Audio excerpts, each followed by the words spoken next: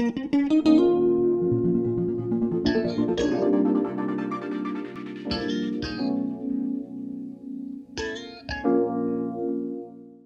vi voglio condurre attraverso l'arte greca antica, alla scoperta di un vero capolavoro.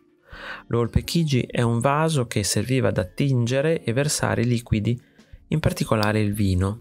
Fu ritrovato in una tomba etrusca vicino a Veio. Si tratta di un vaso venduto in Etruria o donato a qualche potente signore, quasi come campione, a dimostrazione dell'abilità degli artigiani di Corinto.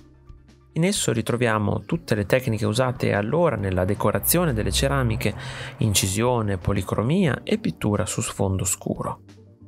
Il vaso è aggraziato, forse un po' troppo carico nella decorazione e mancano i collegamenti tra gli elementi della composizione. Nonostante ciò, è una testimonianza molto interessante perché riassume tutte le iconografie usate a Corinto, distribuite tra 4 fregi figurati. Il primo rappresenta 2 schiere di opliti che, al suono di un flautista, fanno dietrofront. I più lontani si affrettano al centro, i più vicini vibrano le aste. Nel modo in cui sono accuratamente descritte le armi, l'interno e l'esterno degli scudi, dalle rappresentazioni terrificanti, emerge l'immagine della potenza di Corinto. Nel secondo fregio appaiono dei cani che inseguono vari animali.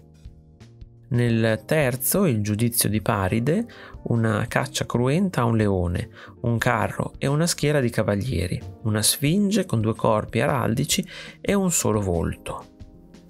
Nel quarto fregio ancora scene di caccia, cani che inseguono lepri, cacciatori, carichi di selvaggina che, nascosti oltre i cespugli, cercano di sorprendere gli animali. L'artista che l'ha decorata resta anonimo, ma possiamo sicuramente dire che ci troviamo di fronte a un capolavoro di pittura policroma e chi l'ha fatto era un miniaturista di grande maestria.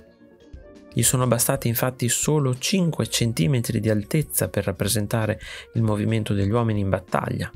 Una scena davvero ricca di dettagli, in cui trova posto anche la natura dei cespugli agitati dal vento, in cui si nascondono gli uomini intenti nella caccia alla lepre.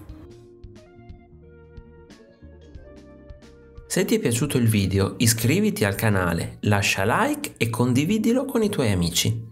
Ti invito anche a visitare il mio negozio. Un saluto e al prossimo video di Artesplorando!